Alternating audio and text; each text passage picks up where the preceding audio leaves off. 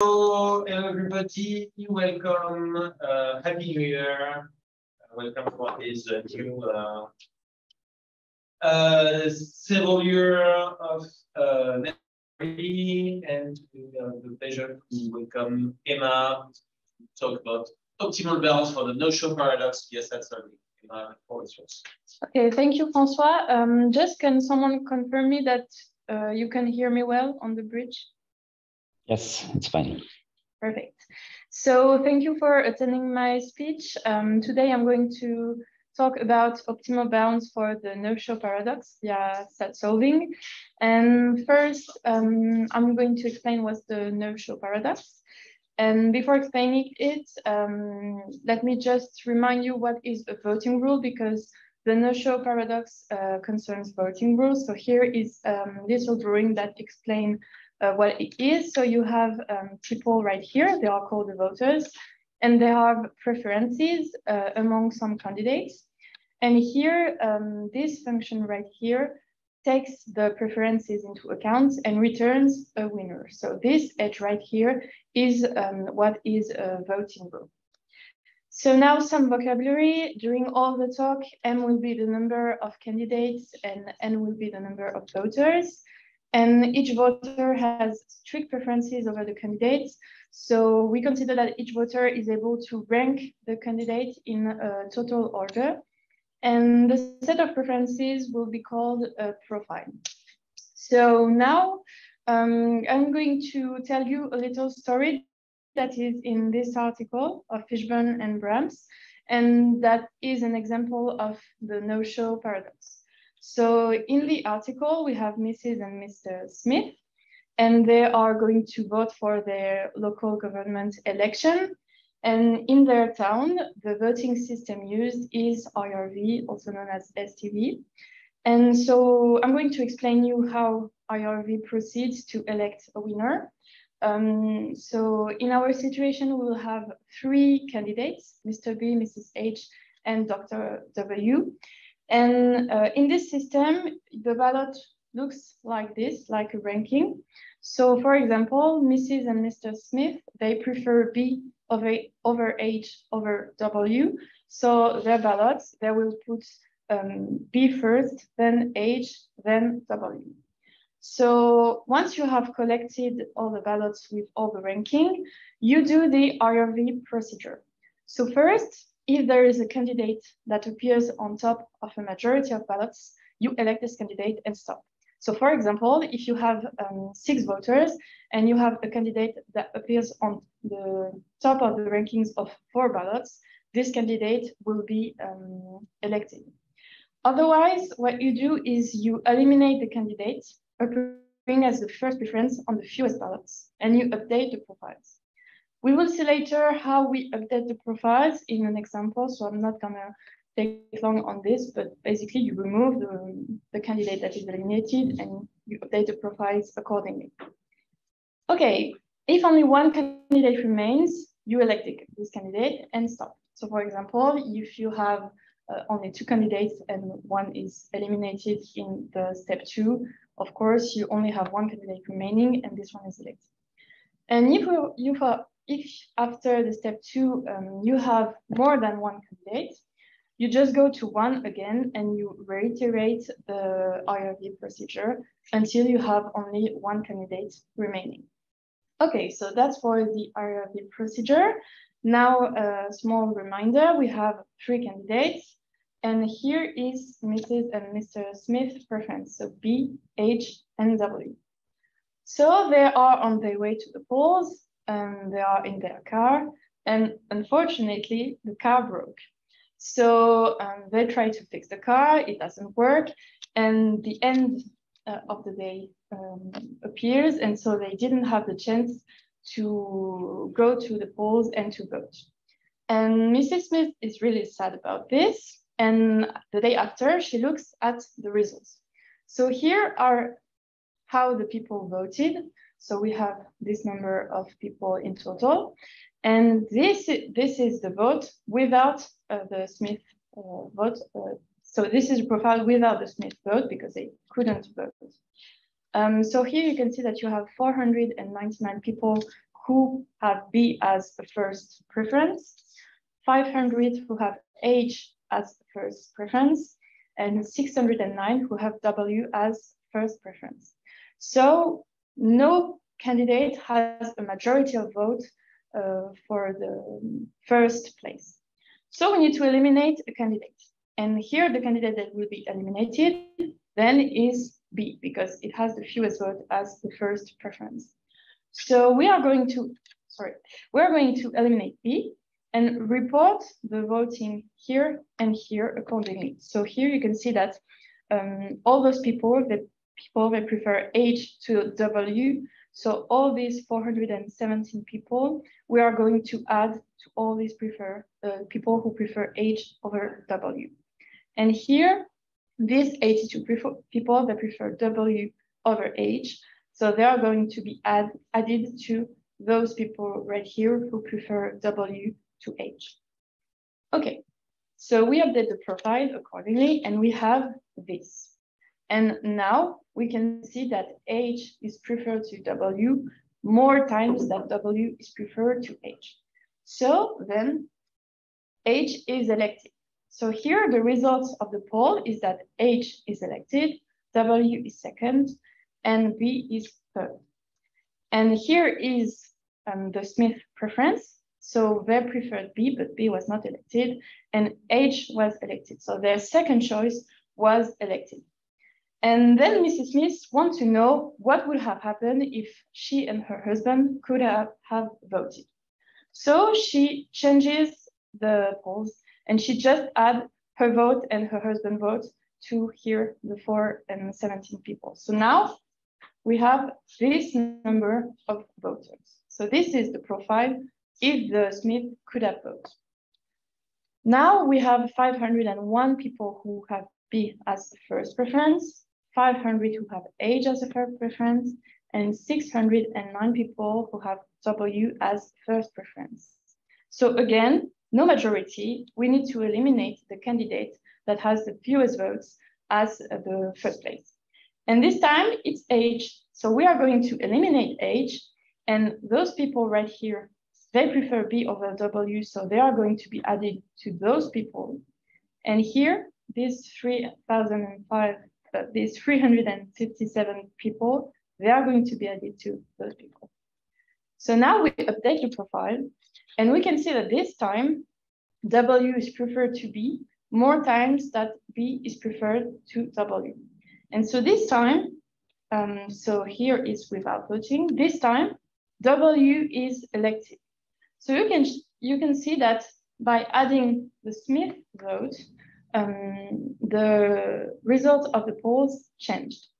And what is surprising here is that they preferred B over H over W, but by going to vote, the results got worse for them, because in the first place, when they didn't vote, H was elected, and when they vote, the candidate that they prefer the worst is elected.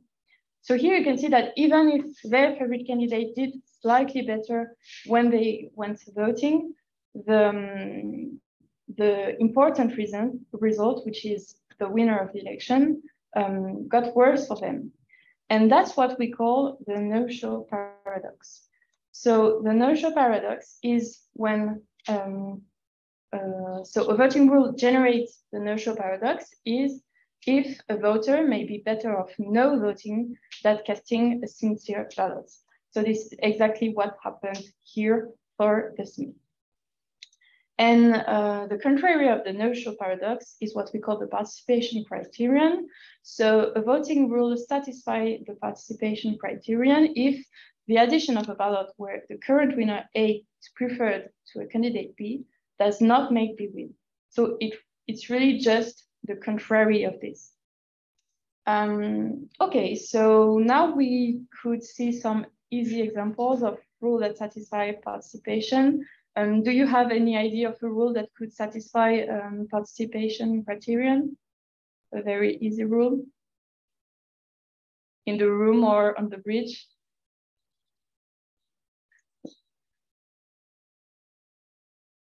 Okay, so First, the first plurality. Oh, okay. Yes, plurality. So for those who don't know plurality, you just put your favorite candidate as a ballot, and then you elect the candidate that has the most votes. So of course, in this system, you can easily have the intuition that it's going to satisfy participation, because if you participate sincerely, your favorite candidate will have more chances to win. Can you see another rule that looks like plurality that could satisfy participation? Approval? Yes, approval voting. So approval voting is just... You have them in the good order. Yeah. Instead of putting only one name in the ballot, you put several candidates that you approve. And again, with the same intuition, you can see that it satisfies participation. There's another one, maybe a bit more complicated. Branch voting? Which one? Branch?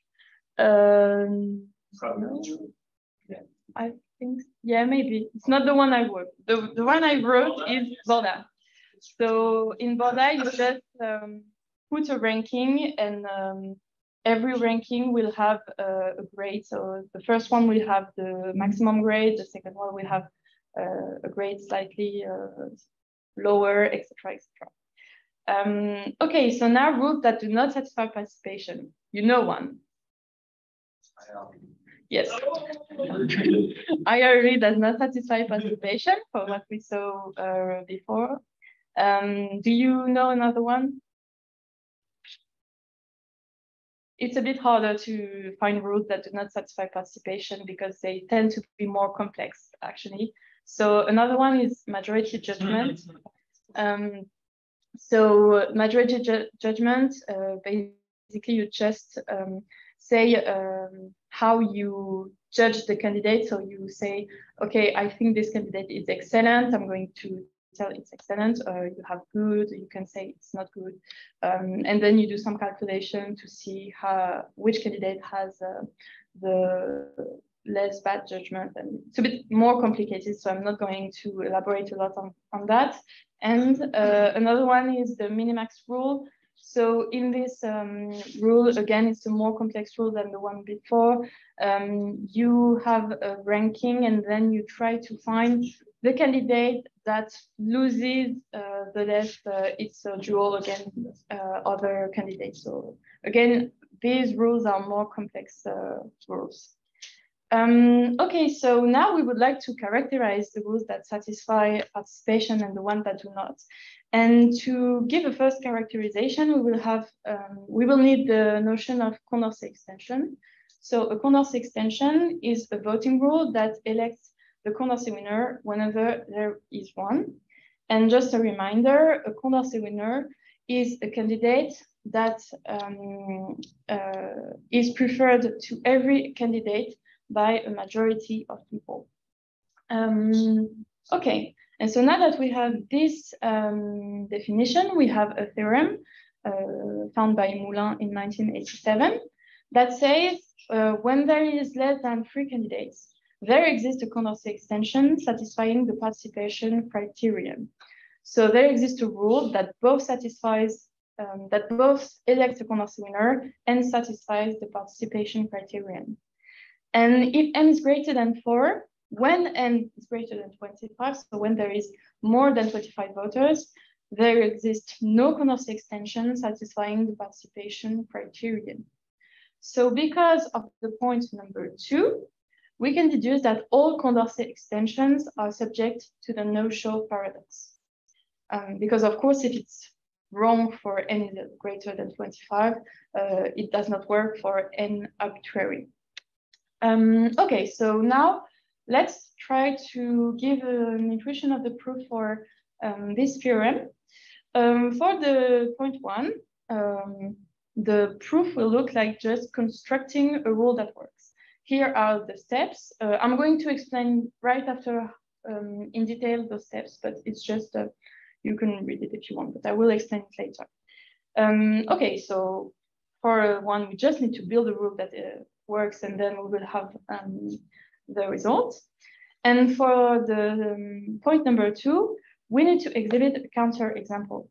And by exhibiting counter example, I mean showing a profile onto which, when you add voters, you will have a contradiction with the participation criterion. So again, I'm going to explain it right after.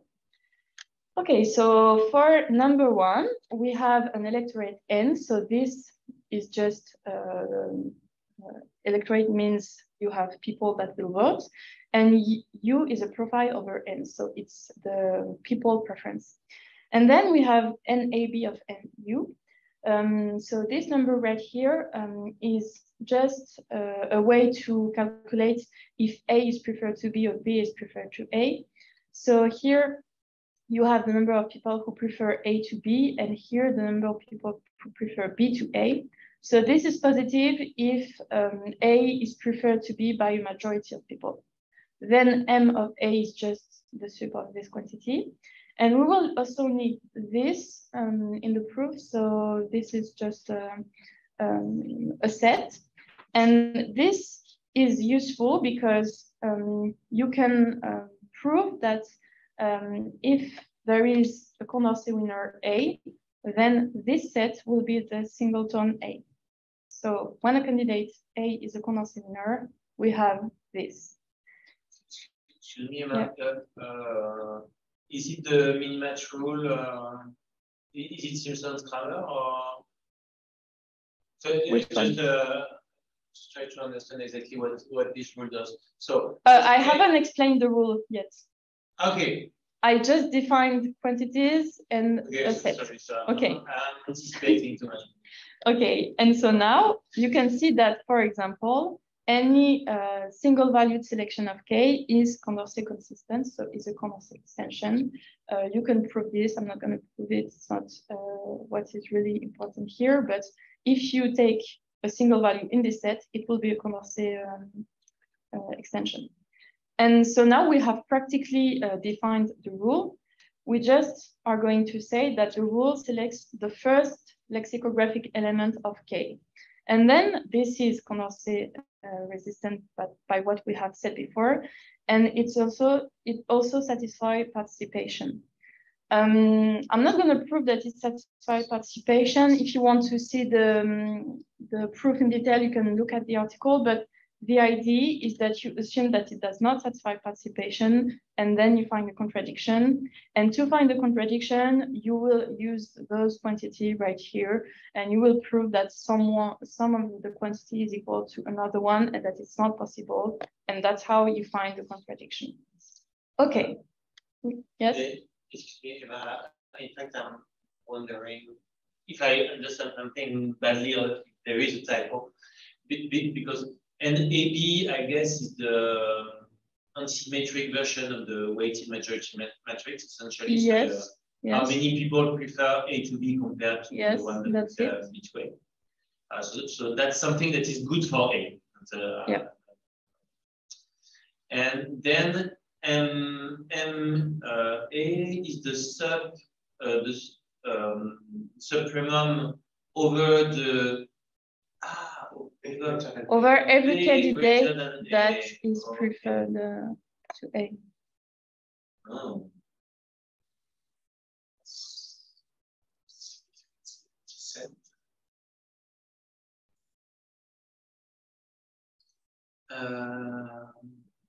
But maybe I don't think so. No.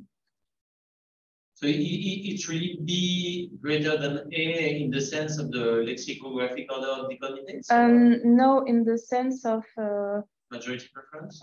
Yes. Okay, yeah, but yeah, which is more natural for me. So okay, so you look at all the defeats of A in the weighted majority matrix. Yes. And among these defeats,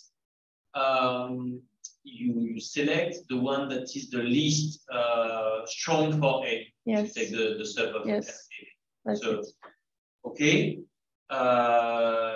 And so,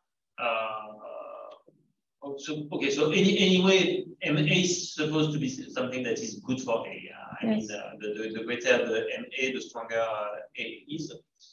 And then apparently K looks like the arg min of MA. Yes. I think here you switched. Yeah. Maybe there's typo and it's NBA. Actually. Yeah. I think it's a typo. Because so in that case, if MA is small, it's good for A. Okay, so yeah. So I think it's NBA here. And in that case, it's logical to take the arg-min. Yeah. And in fact, in that case, if I'm not mistaken, it's exactly maximum. Yes, I think there's a typo here. It's a Simpson formula. And just to say, to check if you have a Condorcet winner, then it's super empty set, so it's minus infinity. And this is where you have. What's your question? When you've got a Condorcet set, you don't have any A greater than A. Yes, that's it. So it's a set of the empty set, so minus infinity. But no, so no. When you have a Condorcet winner, every MV is greater than MA, and it's the only one like that, and so you have a single value here. Okay, so that must be a definition of set over A. Yeah, it's you. No, just what Fabien meant that if B has no defeat whatsoever because A is the Condorcet winner, then something needs to be explained in the definition of MA. Oh, here because you have a it's minus infinity set. Yeah. But in that case, yes, you can infinity. Yeah. Infinity, okay, yes, and then of course, yes. Another way to do it, in fact, take the supremum. Don't take on the set of defeats B over A. You don't care, in fact. Yeah, it could be over all the candidates. If you take all the pairwise comparisons of A, it will give the same result. Exactly. Yeah. The Condorcet winner will be the only one with the negative. Yes. Okay. So this was for the proof of the point number 1. And so for number 2, we will not need only those 2 things. And we also will need this result, this intermediate result. So if a rule is a Condorcet extension that satisfies participation, then for every candidate BA, we will have this implication right here. I'm not going to prove it, but because it's not the point of the talk, but you need to believe me on this. And if you want to see the proof again, I encourage you to read the paper by Moulin. Okay, so now we can introduce the profile that will work with this and that we will use this on. And so this is this profile. So here we have the profile, and here we have the weighted tournament, the associated weighted tournament. This drawing is useful because those quantity we can read easily on the graph. And so now we can use the result. And so for D, for example, MD is equal to 5. So here, MD is just the minimum of the entering rows to the node D. So here it's 5 because there's only one. MB is 7 because again, there's only one entering a row to the node B, and it's of weight 7. And MA is equal to 3 because both arrows that enter to A are equal to 3. And NDB just is the edge between D and B. And so it's of weight 7, so here it's equal to 7. And so now we see that here we have assumed that the number of candidates is greater than 25. So we have this, then B cannot be elected by a rule that both satisfy Condorcet and participation. Same for C and same for D. So here, with this profile and with a rule that satisfies participation and Condorcet, you will need to elect A. And then if you add 4 voters with this preference, by participation, you know that either A must win because before A was the winner, or C must win because C is preferred to A. but those two, by participation, they could not win. And then you use the result, the intermediate result again, and you find that a rule that satisfies Condorcet and participation could not elect A or C. And then you have a contradiction with the participation criterion ratio. And so that's how you prove the points too. Okay, so what we have so far is that we know there exists a Condorcet extension that satisfies participation for n smaller than 3. We know there is no Condorcet extension that satisfies participation for m greater than 4 and n greater than 25. And we don't know yet if the bound is tight, right? Because here there is a huge gap between m smaller than 3 and m greater than 4 and greater than 25. So we would like to refine these results, but the problem is that for the moment, every result was found by hand, so by constructing a rule, by constructing a profile, adding some voters, and so it may be really difficult to refine this result because to find by hand every possible profile that could possibly lead to a contradiction is actually really difficult. So a solution to that is to automatize the proof. And that's what Brandt, Gates, and Peters did in an article of 2016, actually not 17. And how they did it is by using SAT solving. So just to recap, a SAT problem is just knowing there's an interpretation that satisfies a given Boolean formula. And a Boolean formula can be in what we call conjunctive normal form. So it's a conjunction of one or more clauses, and a clause is a disjunction of levels. So here I just put example of formula that is not in CNF and one that is in CNF. This is just useful because SAT solvers usually take formulas in CNF. So that's just what I mentioned it. And here you can see that if you do the transformation, this one and this one are actually equivalent. And every formula that is not in CNF is convertible in CNF. So we are quite happy with that because we know that we will be able to convert every formula into a CNF and put it in a SAT solver. Okay, so now here is the theorem in their paper. So there is a Condorcet extension that satisfies participation for m is equal to 3 and n is smaller than 11. And there is no Condorcet extension that satisfies participation for m greater than 4 and n greater than 12. So this theorem gives a bound and says that it's tight. And so for the sketch of the proof, it will be actually exactly the same as the one before, except it's automatized. So for the point number 1, we will exhibit a Condorcet extension that works. And for the step number 2, we will find a counter example. So profile that when you add voters will lead to a contradiction. Okay, so how we do this? A first approach could be to generate all the profiles P, then to introduce 4 variables. So when X PA is true, it means that a rule would elect A when it sees the profile P. So we introduce every possible variable. We introduce the formula to satisfy, so that rule needs to satisfy in order to satisfy Condorcet and participation. And we can send it to a SAT solver. Unfortunately, this will not work because the number of profile grows exponentially with n, and so the number of variable and clauses we will have would be too big because it grows in theta of 24 to the power of n.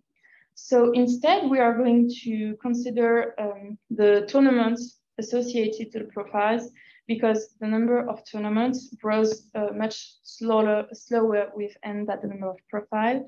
And this is because one tournament corresponds to several profiles. And so that's why it grows slower, and that's why we consider tournaments instead of profiles. Okay, so now let T be a weighted tournament, and let A, B, C, D be 4 candidates. Now we introduce those variables. So again, XTA will be set, if XTA is true, it will mean that the rule elects A when it sees the tournament T. And so now we can define our conditions. So first we want the rule to elect effectively a winner. So that's why we add this clause. So this just means one of these variables must be true, and so the rule must elect one winner. This clause right here just say that the winner is unique, okay? So we cannot have 2 winners elected by the rule. And now we can define participation. So participation depends here of a ranking. So this will be true if it benefits to someone with this ranking to participate when the current tournament is T, okay? So it looks like this. And here it's Condorcet TA. So here Condorcet TA is true when A is a Condorcet winner, the rule will elect A. Okay, so this is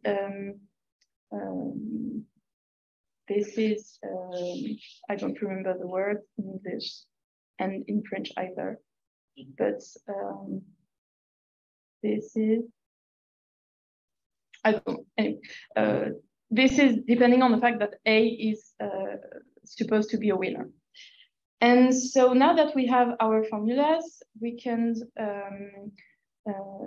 build an algorithm that will give us the final SAT formula to solve. So here it's the algorithm that generates the appropriate SAT formula. So here we have the initial tournament, and we will build other tournaments. So for here, it's the number of voters, so from 1 to n. And so here you can see that we calculate the updated tournament when we add a ranking over all possible ranking, and rewrite for every tournament the formulas we defined before. We also write participation. And once we have computed this algorithm, it will give us a giant SAT formula that has every possible clause that corresponds to every tournament and every ranking. And here we can wonder why we want to keep track of the tournaments.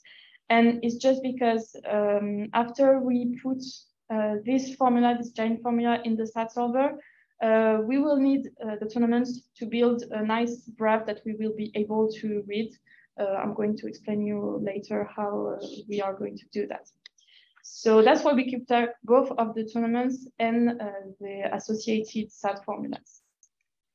Okay, so this is an extract of the lookup table defining the Condorcet extension satisfy participation when n is smaller than 11.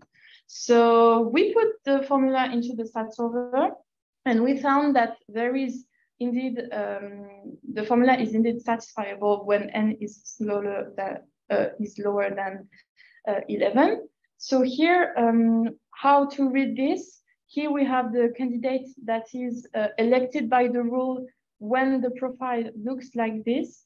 And here we have the number of voters that induced this weighted tournament here. It's not provided to tournament, sorry.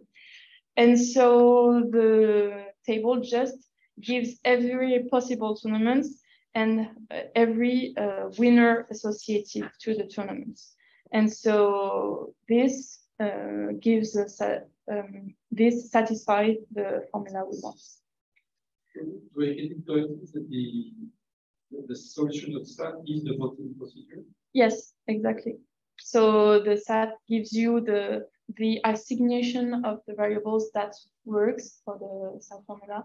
And then there's a bit of code to translate it into something that's human readable and that looks like what we have here. Yeah, so the satisfies does not try to describe the voting scheme. It just tries to compile the constraints that we want to describe, and then seeks to find a unique solution. This is the vote. Yes. This is the voting. Yes. So here, again, if you look at the logical formulas here, you just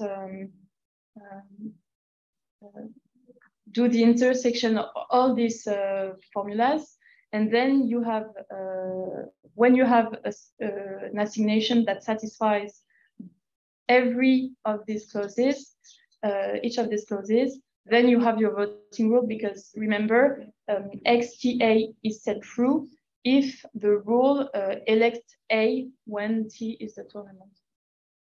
So the assignation gives you the rule indeed. Yes. So when you go from the profile to the tournaments, you're losing some information. Yes. How do you know that this information is not important, that you don't need this information to decide the final? So by considering tournaments, it implies that you consider pairwise voting systems. So systems where you rank voters, and so it restricts the rules you can consider, the voting rules you can consider. So that's where you lose the information. Just restrict the rules, but here it happens that this type of rules still work with the result we want.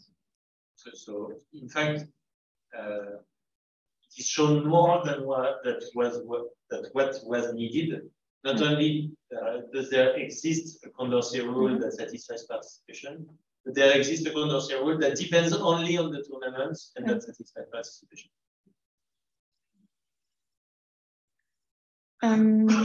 Okay, so this rule, you have some compatibility with other existing rule.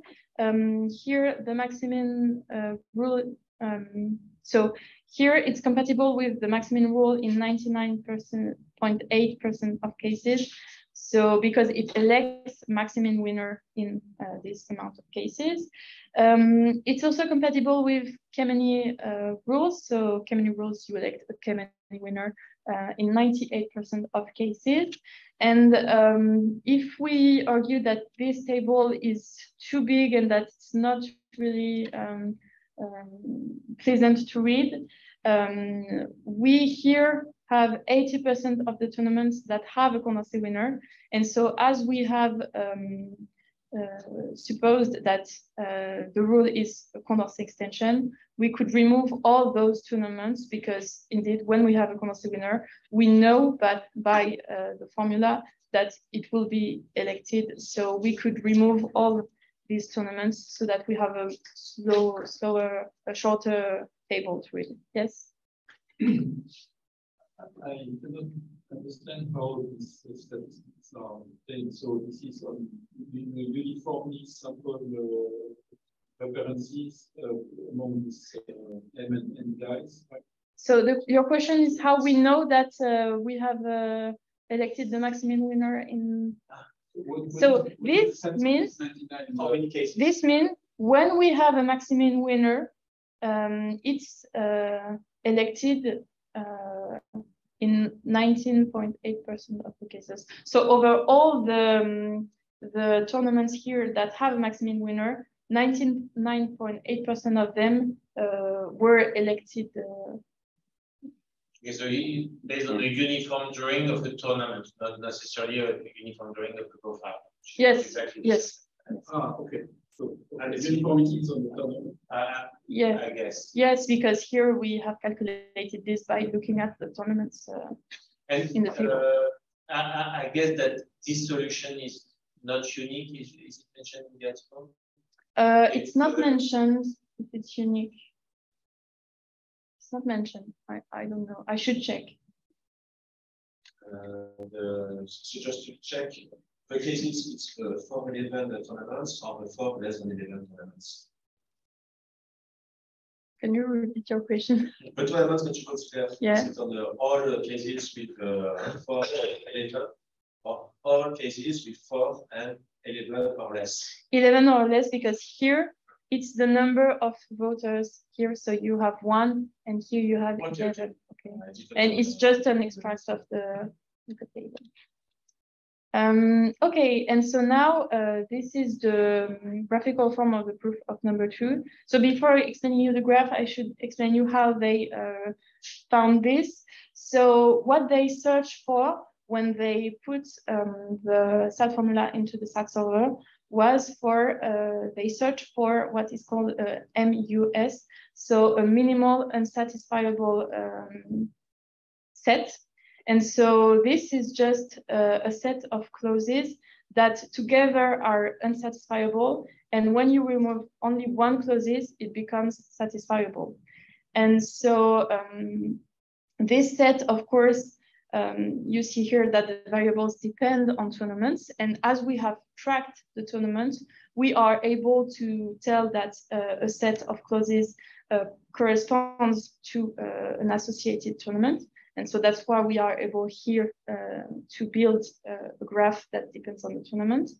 And also, they wanted the MUS to be short enough so that the graph is not too big, and to concern the least number of different tournaments. And so they explain in the article which algorithm they used to find this short MUS. I think the name is Marco. Not sure. Yes, it's Marco. The name is Marco. So you can see if you want details on how they read, how they found this. It's written in the article. And so now how we read the graph. Here we have a profile, and we have an edge that goes to another profile. And this edge right here says, we have added 2 voters that vote like this. And here you can see that A and B are in green and that they are bold. And this means we have considered, when added those 2 voters, that in this profile, either A or B were supposed to win. So here, to reach a contradiction, we need to consider all cases. So that's why here we go from this profile and we add this, considering that either A or B is the winner. And here we do the same, but considering that either D or C are the winner. So then we do some steps and we arrive to those final tournaments here. And here, for example, if we look at this part of the graph right here, so we have here a profile that is not written, but that you can find by doing the steps. And when you consider from this profile that you add here this voter, and when you go to this profile, by considering that A is the winner, and by adding this vote right here, it makes C win. So this contradicts the participation criterion. And you can see that every here tail does contradict the participation criterion. And so here, you need to believe me on this, but this construction is exhaustive. And so this is why it constitutes a contradiction of the fact that the rule satisfies both Condorcet and participation. Okay, do you have any question on this graph? Yes, it's the original tournament. Okay, so now a quick recap of what result we have. So here is the result I presented. So here you can see that here it's for m is equal to 4. Okay, so this table is for m is equal to 4. This is the result I presented. So the result I found via SAT solving. This is the original result by Moulin. Okay, the one I presented in the first part. And here are other results they obtained with the same method, the same sat solving method. So for a maximum winner, Kemeny winner, here it's when we consider that we don't have a single winner, but we can have a set of winners. Same here, I think. And so they obtain plenty of tight bounds via their method. Okay. So now for a conclusion, what we have is that now we are able to give tight bounds for the no-show paradox when m is equal to 4. We have a human readable graph thanks to thanks to the way they computed the sat solving and the solution. And we have an example of a rule that is highly compatible with existing rules, that is both Condorcet and participation consistent when m is is equal to 4 and when m is lower than 11. Okay, so what's next? Maybe we would like to find a tight bound for when m is greater than 5. The problem with this is that when m gets greater than 5, then the computation of the SAT formula is too big, because actually when m is equal to 4, it's still manageable, but when you make m grow, it becomes much bigger. So it will be a problem to solve this with a SAT solver today. And we could also want to have a better understanding of the rule when n is lower than lower than 11, because here we just have the rule and the assignation for every profile, but maybe we would like to define it in a shorter way. And that's it. Here are the references. So here is the article that do the SAT solving. I encourage you to read it if you want to see more into the details, how they obtain the graph, etc. Here is the article where I took the explanation of the no-show paradox. And here is the article of Moulin. Again, if you want to read it to see more in detail the proof, I encourage you to do it. And that's all. Thank you for listening, and if you have any questions.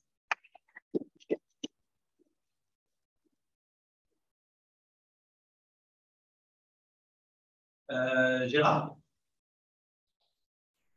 J'applaudissais juste. Allez, non. C'est l'icône pour applaudir. Merci, Emma. Any questions in the room? Yes. Dans ton théorème de la classification, donc, il y a encore des cas où on ne sait pas. Où ça? C'est ça. Donc en fait, le théorème, il dit que quand m est plus grand que 4 et n est plus grand que 12, il n'y a pas de règle qui existe. Mais quand m est plus grand que 5, on ne sait pas où placer le n pour que ce soit tight. Voilà. Et donc, parce que dans certains cas, tu arrives à produire la preuve que tu montres, c'est que ton SAT permettait de construire un système de vote tu le réussis. Mais si tu n'arrives pas à faire ça, tu ne sais pas. C'est-à-dire, c'est jamais. Il y a des si tu prends cette approche SAT que tu as montré, dans les cas, ça veut dire que cette approche-là ne marche pas pour les cas où on ne sait pas. Si par les cas où on ne sait pas, c'est les cas où m est plus grand et n est plus grand, oui, ça va poser problème parce que justement, la formule SAT va commencer à devenir trop grande et à plus... Parce qu'en fait, là, on était juste à la limite de ce qui est possible en termes de formule SAT, en termes de taille. Et quand m devient plus grand, ça devient compliqué à gérer. La formule devient vraiment beaucoup trop grande en fait. Et le solver met trop de temps en fait à résoudre le truc et ça ne donne jamais de résultat. D'accord. Donc c'est juste la puissance de calcul qui pose problème. Oui, exactement. C'est pas nécessairement la méthode. Ouais. C'est ça. Alors, je dis, du coup, on sait quand même quelque chose, c'est qu'à partir de m égale 5, la borne elle est nécessairement inférieure ou égale à 12. Oui. Ça, on sait. Parce que le truc, c'est que si tu regardes, par exemple, tu prends les profils à 5 candidats, tu prends tous les profils où le candidat E, il est unanimement détesté par tout le monde, je ne peux pas en faire la même chose. Oui, c'est ça. En fait, sur ce graphe, on peut rajouter plein de candidats ici qui sont à la fin du classement et ça marche quand même comme preuve. Et comment ça se fait que ce soit aussi bizarre? C'est les votes. Alors après, dans l'article, ils disent pas si celui-là est unique, si c'est le plus petit. Ils disent juste qu'ils ont trouvé celui-là. Donc peut-être qu'il en existe des moins grands, des graphes et des plus. Voilà. Notamment dans l'article pour Maximine et Kémény, ils trouvent des graphes qui sont bien plus petits et plus symétriques, plus agréables à lire. Oui, voilà. La différence quand même entre justement Maximine, Kémény et Condorcet, c'est que tu prends donc, Maximine, en fait, ça veut dire que c'est un truc qui te fixe le vainqueur dans presque tous les cas, si tu veux. Du coup, il y a très peu de choses à regarder. Tu tombes très vite sur des contradictions parce que tu as déjà beaucoup de contraintes.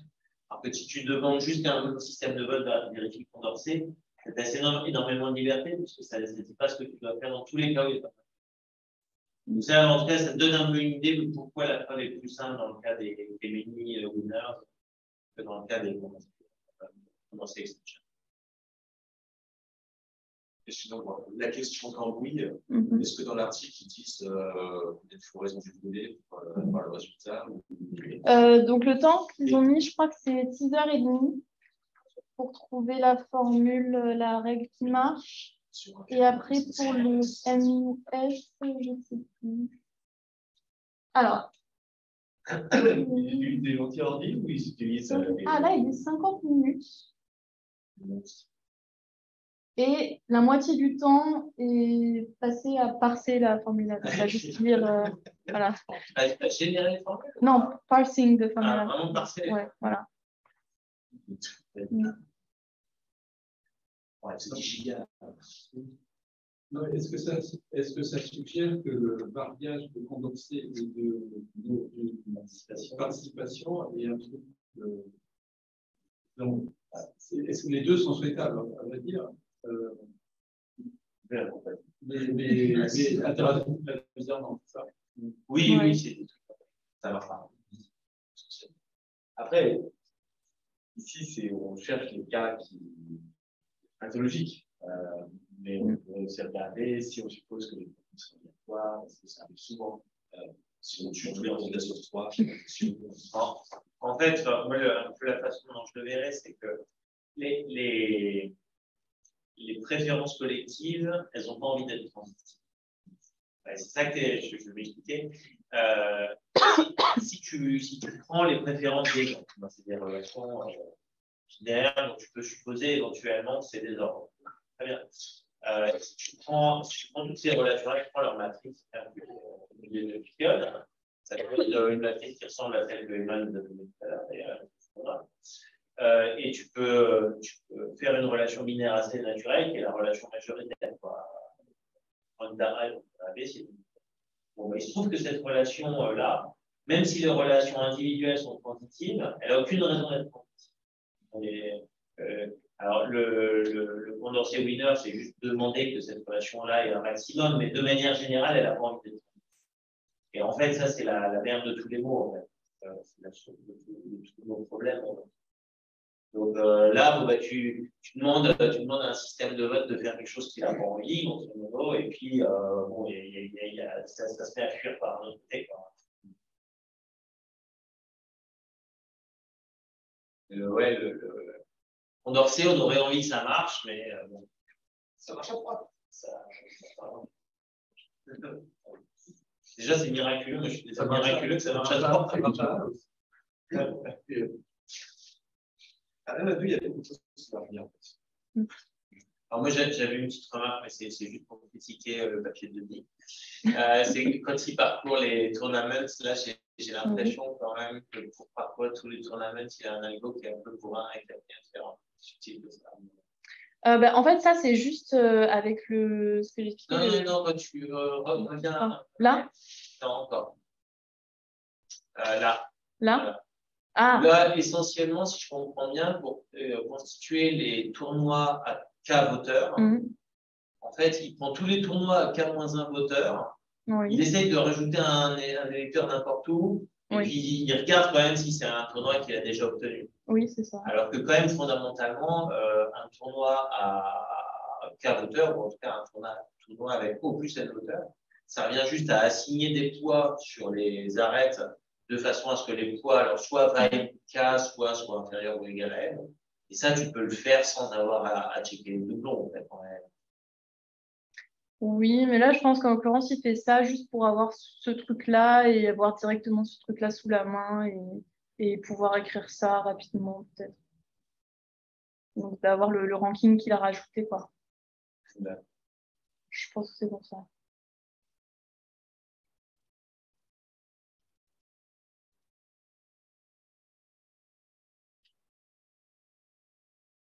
Parce qu'en fait, il est obligé d'écrire ça, même si ses prix n'a pas pour déjà... la participation, il a besoin de cette relation-là. Ouais, c'est ça. Il veut faire toutes les paires qui consistent à ajouter un électeur de toute façon. Ouais. Je critique pas. Justement. Okay.